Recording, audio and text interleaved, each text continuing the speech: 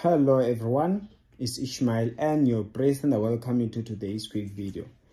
It does not matter what you've been through, how discouraging it looks. You don't need to do a certain strategy, but God, as He guides you, let me tell you, in your marital life, just like Naomi's strategy, may there be a divine release and may your spouse cling to you. There was a death that happened to Ruth. She lost her husband, but she followed the mother-in-law.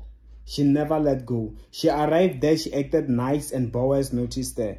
And she still went on to do even better. She did well, she presented herself well, she dressed well, she smelled nice, and she won over the heart of Boaz. In your case, it shall be likewise. I pray that may God wipe away your tears and give you joy in Jesus' name.